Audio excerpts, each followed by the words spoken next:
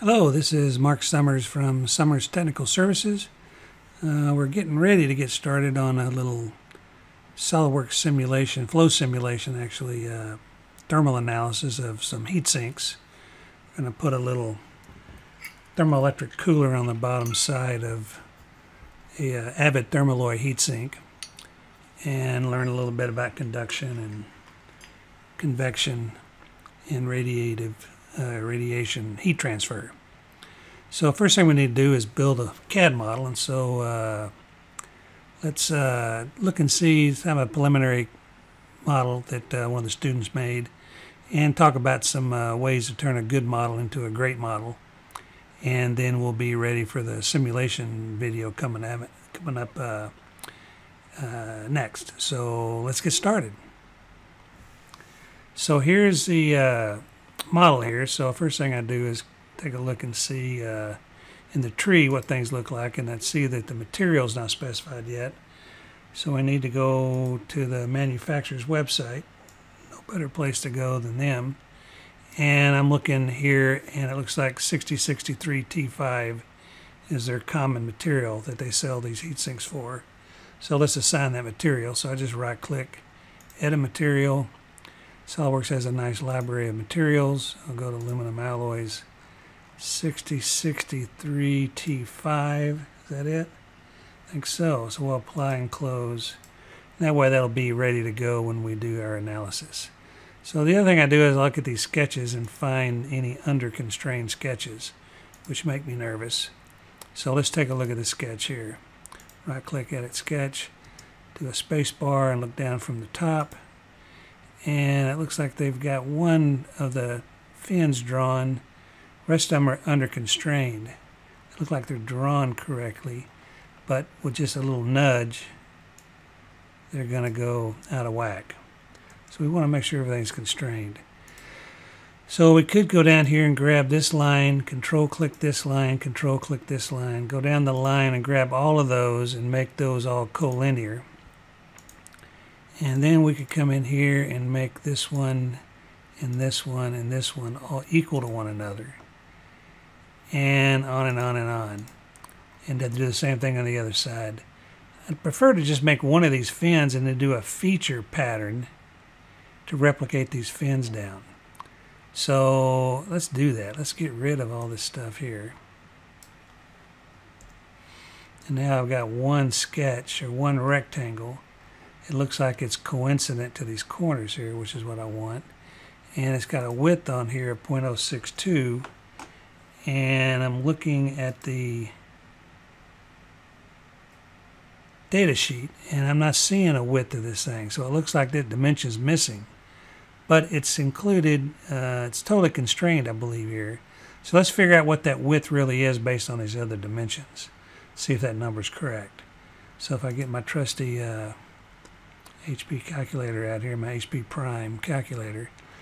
What am I going to do? I want to say that distance between each one of these centers of these fins, I'm assuming they're all equal space. So we got 1, 2, 3, 4, 5, 6, 7, 8, 9, 10. So I got 10 times 0.262. Whoops. 10. What am I doing here? There we go. 10 enter 0.262 times. So that's the width. That gets me all the way to the center here to center here. And if I subtract from that the overall width, 2.682 minus. So that leaves me with half of a width, half of a width. So one of these widths is 0.062, and that makes sense. That's 1/16 of an inch. So it looks like that number, I believe that number, 0.062. So that looks good. I'll get out of the sketch. And it doesn't like the fact that I got rid of all those fins. So this fillet command is, give me an error message. So for now, I'll just roll the rollback bar up so it stops there. Now I'm going to do my pattern. So I'm going to grab pre-select the feature, go to Features, Linear Pattern, and I'm going to define a direction with my plane, since my planes never move. And the distance is going to be, it's 262, right? I'll go back to my data sheet, make sure I haven't screwed something up. 262, so I need 1, 2, 3, 4, I need 11 of them, right? Gives me a nice little preview. That looks beautiful. And so that's a lot easier than messing with those constraints. Now I have to fix that fillet or just put it back in, and so I want to just put it back in.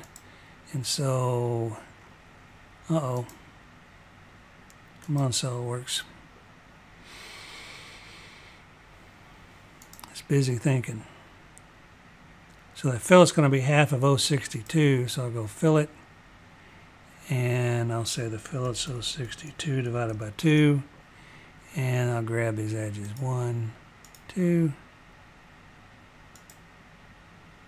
3, 4,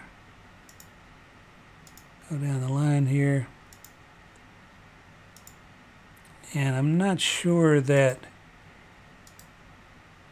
engineering judgment tells me that if I didn't put the fillets in there, it's probably not going to make that big of a difference, but what the heck, put them in anyway. Alright, now we'll say OK, and that looks beautiful. Alright, so no more Underconstrained Sketches. I got my material. Let's roll the rollback bar back down to the bottom. I'll delete that fillet command. And now let's look at the sketch on the bottom. This is where I guess we're going to put our thermoelectric cooler, and these are 40 millimeter squares. So if you type in 40 mm, even though it's a inch part, it'll convert that to inches. And so it looks like those numbers are correct. So I think we're good to go. Last thing I'll do is I'll go ahead and split this surface at the bottom. We're going to put the load, the heat load, just in there. And so we're going to insert, I always forget where this is, curve, yeah, there we go. Insert curve split line. We want to split that face into two faces, one with the inside the 40 millimeter square and the other face outside. So we're going to apply that load to exactly where we want it. So I'll say split line, I'll hover over the blue box that says select the sketch to project. Well, that's the sketch right here. Here it's asking for the face. And assuming SolidWorks doesn't dial me here, I'll be able to select that whole bottom face. Don't leave me, Maverick. There we go. Bottom face, OK. And now that thing is split into two faces. So spacebar, ISO view.